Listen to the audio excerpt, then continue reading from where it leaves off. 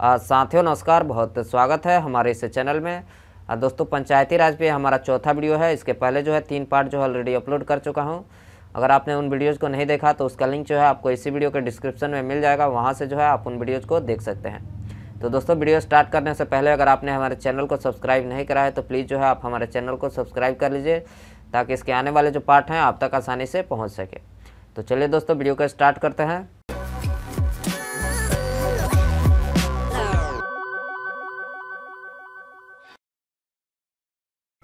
दोस्तों ये 20 plus questions है। आप इन 20 क्वेश्चंस में से कितने ठीक कर पाते हैं कमेंट्स करके ज़रूर बताइए।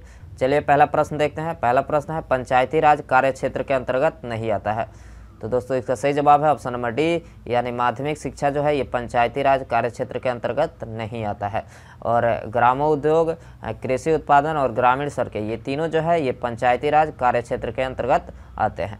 और नेक्स्ट क्वेश्चन है पंचायती राज संस्थान के अधिकतम आय का स्रोत क्या है। तो दोस्तों पंचायती राज संस्थान के आय की बात करें तो इसका सही जवाब है ऑप्शन नंबर सी, यानी सरकारी अनुदान। चलिए नेक्स्ट क्वेश्चन है पंचायत समिति का गठन होता है। तो इसका सही जवाब है प्रखंड स्तर पर जो है पंचायत समिति का गठन होता है।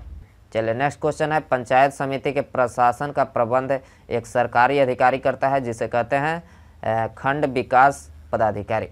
चलिए नेक्स्ट क्वेश्चन है पंचायती राज त्रिसोपान प्रणाली का प्राथमिक भाग है। तो दोस्तों इसका सही जवाब है ग्राम पंचायत। चलिए नेक्स्ट क्वेश्चन है राजस्थान में पंचायती राज व्यवस्था की शुरुआत किस जिले में हुई थी। तो दोस्तों इसका सही जवाब है ऑप्शन नंबर सी, यानी नागौर जो जिला है जो कि राजस्थान में है, वहाँ पे जो है सबसे पहले पंचायती राज का जो है शुरुआत किया गया था।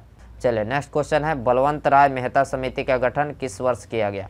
देखिए बलवंत राय मेहता समिति की बात करें तो इसका सही जवाब है ऑप्शन नंबर डी, यानी 1957 में जो है बलवंत राय मेहता समिति का जो है गठन किया गया था।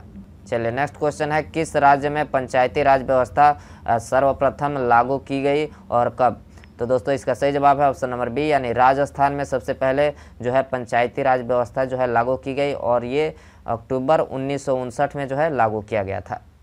नेक्स्ट क्वेश्चन है पंचायती राज संस्थाएं अपनी निधि हेतु किस पर निर्भर है।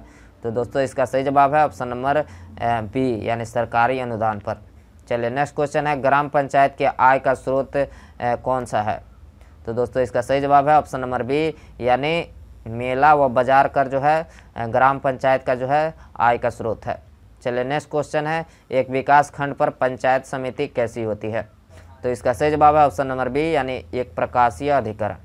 नेक्स्ट क्वेश्चन है यदि पंचायत भंग होती है तो किस अवधि के अंदर जो है निर्वाचन होने चाहिए।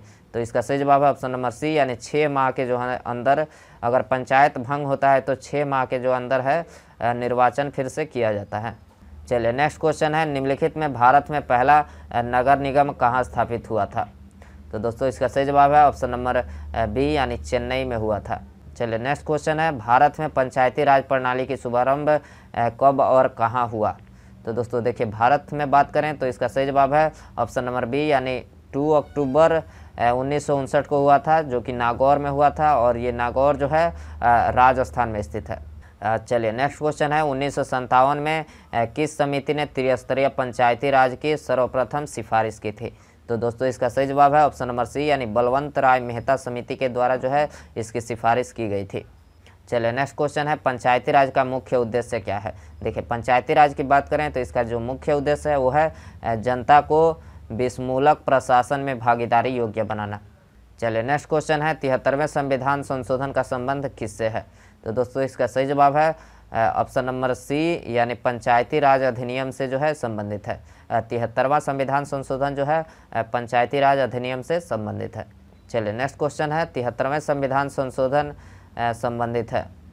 देखिए 73वें संविधान संशोधन की बात करें तो इसका सही जवाब है ऑप्शन नंबर सी, यानी पंचायती राज प्रणाली से जो है ये संबंधित है। चलिए नेक्स्ट क्वेश्चन है भारत में निम्नलिखित में किसके अंतर्गत जो है पंचायती राज प्रणाली की जो है व्यवस्था की गई है। तो दोस्तों इसका सही जवाब है ऑप्शन नंबर सी, यानी नीति निर्देशक सिद्धांत के अंतर्गत जो है इसकी व्यवस्था की गई है। चलिए नेक्स्ट क्वेश्चन है किस संवैधानिक संशोधन द्वारा पंचायती राज संस्थाओं को जो है संवैधानिक दर्जा प्रदान किया गया है। तो दोस्तों इसका सही जवाब है ऑप्शन नंबर सी, यानी 73वां संविधान संशोधन के द्वारा जो है इसमें जो है संवैधानिक दर्जा जो है प्राप्त किया गया है, प्रदान किया गया है। चलिए नेक्स्ट क्वेश्चन है 73वें संविधान संशोधन के द्वारा संविधान में कौन सी अनुसूची जोड़ी गई है। तो दोस्तों इसका सही जवाब है ऑप्शन नंबर सी, यानी 11वीं जो अनुसूची है वो है 73वें संविधान संशोधन के अंतर्गत जो है जोड़ी गई है। तो दोस्तों आप इन 20 क्वेश्चंस में से कितने क्वेश्चन ठीक कर पाएँ आप जो है कमेंट्स करके ज़रूर बताइए, और ऐसे ही वीडियो जो है आपको यहाँ पे मिलते रहेंगे। आप बस वीडियो को लाइक कर दिया करें, चैनल को सब्सक्राइब करें, बेल आइकन दबाएं। Thanks for watching.